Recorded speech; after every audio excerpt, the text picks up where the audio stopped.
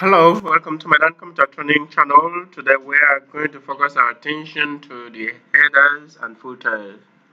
And headers and footers and page numbering are actually can be found under insert. Insert. When you click on insert here, you come to the header. And you see this segment. When you have header, footer, and page number. Well, many of us uses header, footer, page number, but in 2016 we're going to see how beautiful we can make use of this. As you can see on my page already, you can see my own footer. That is the footer there. That is from the bottom part of the page, and could have the header as well as many other things. And we are going to show you. You can see page number here. Many of us don't have this. Many of us don't use this. How we know that we can just come to the header, well, type whatever pleases us as a header, and that becomes our header. That is what many of us are familiar with. And many of us are familiar with just having a number at the bottom. Well, nothing wrong with that, because it's actually good if that's what you really want. But in 2016 Microsoft Word, it may be of interest for you to know that you can do just what you have seen on my page, if not even more. So please allow me to show you step by step how you can use header, footer, and many other new features that can be found in Word 2016 when it comes to header, footer, and page number. So we're gonna start by giving you a fresh new page. Well, I'm not gonna deal with this because I've already worked on this, so let me give you something new so that we can work with that and create something beautiful. So as earlier mentioned, header, footers can be found under insert. So you come to this segment, this group that is called header, footer. Alright, so now what we deal with header. There are many ways of using header. You could, after clicking on insert, come in here and click on it. As you click on it, you may decide how and what pattern suits you best.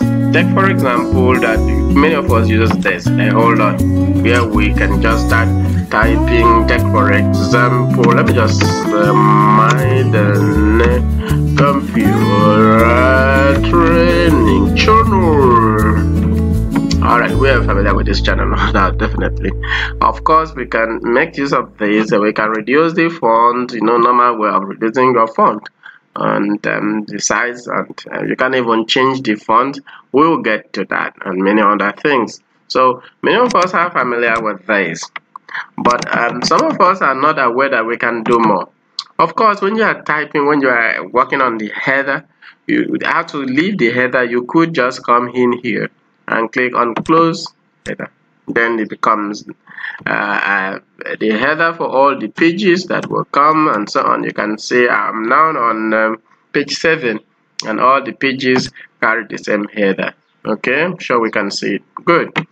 But what some of us may not know is that you can choose something rather than this nature of header. You could choose a picture as your header. You could do any of many other editing. I'm deleting this now. Sorry, did not mention how I go back to the header.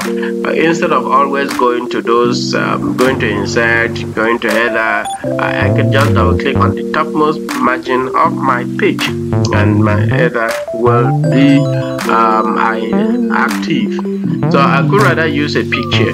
As earlier mentioned in one of our tutorials on how to use a picture on a page on the Microsoft Word, that we can get it online, and we can also obtain it from our drive space as well as our system. So let's use our system for this purpose of this.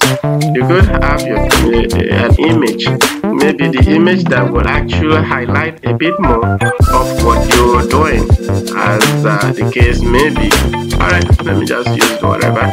Okay, I can resize it to suit what I want as my header. This same pattern is applicable on the footer.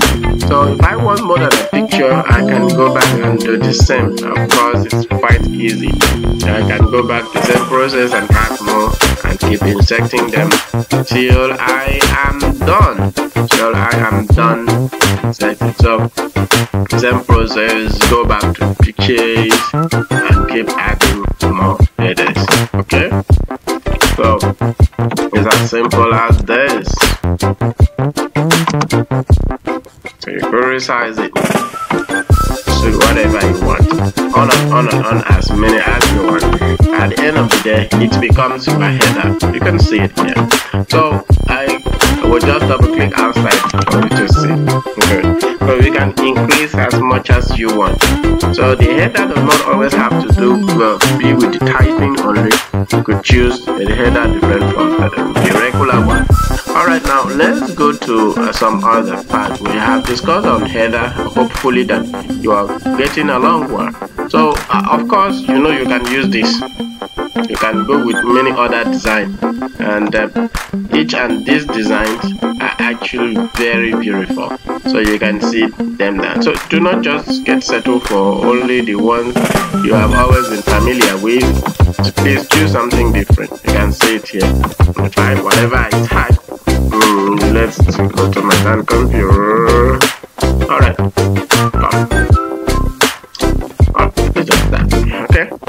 For example, this is what I want. All my headers will carry this. This can be applicable to the footer too when we are on the footer. So I'm just clicking it again to highlight whatever I wanted. So it is very simple. I'm sure all of us will make use of this. Let's go back. Okay. Now we have discussed a bit on the header. Now what about the footer? Okay, let's just take another one more style of the header. Okay, let's just take this for example. See, do you notice what happened here? So you can actually modify your header. It gives a page number from your header, and you can see in different style. Of course, you can even edit what you have there. You can change the type of fonts. You can increase the font. You can do much in order to improve your work, and even the color of what you are seeing as a design can be changed. So there is no rigid rule when it comes to most of these things. It's just a matter of having a good knowledge of it, and we can come at very beautiful. Come up with something very beautiful when it comes to the use of the header, footer, and page number. All right. Now we cannot go through everything. Now let's move a little to footer. All right, footer actually allowed you to have the page nature work at the bottom, or as the case may be nowadays, you can paginate it rather than the bottom to the side and many other things. Okay, basically it's designed for the bottom. Okay, so you could choose any of these as your pattern, and whatever you choose stands. And if you're not satisfied with whatever you have chosen, go ahead to use the image and many other means, and it should be quite okay. You are at liberty to edit and give it a name. Alright, don't mind.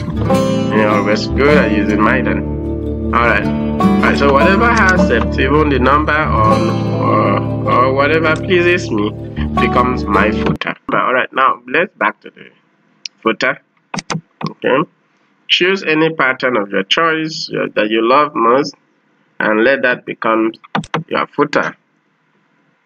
Okay, so if this is what I want, if I want to add any information, I'm at liberty to type them here, and it will go alongside my footer. Okay, all right.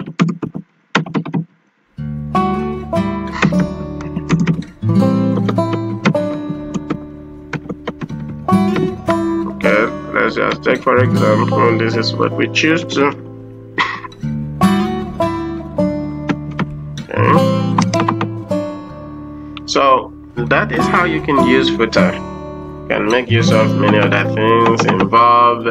Just double click on it to edit and remove whatever you don't like and leave whatever pleases you, and then you can have a beautiful footer. Now let's quickly go to the page number. Alright, page number, in most cases we use page number to number our pages, the work, and so on. But then in this time we are going to show you much more you can do as you are numbering your page. Now you see, if you want to number it on top, top of the page, you are at liberty to do so. If you want to number it at the bottom and decide whether to be left aligned, center, right, and so on, you can use this. And much more can be found as you screw it down to the bottom. Different pattern that may best suit what you want. Like the one you saw us using earlier on was actually let's see which one was that. We use the one from this side. Alright, I think we are almost there. Okay, this is the one we used earlier on. Okay, the vertical outline. Under the vertical outline was this is what we use. So you can use this and you can decide where it should be. Should it be close to the bottom? Should it be close to the top? Should I change the color? Should I change the background? What more do I need to? All of them are found under here. Do I need to rotate? What do I rotate? Should I rotate the little color attached to it, or should I rotate the work itself? Everything can be done and can be found under that same place.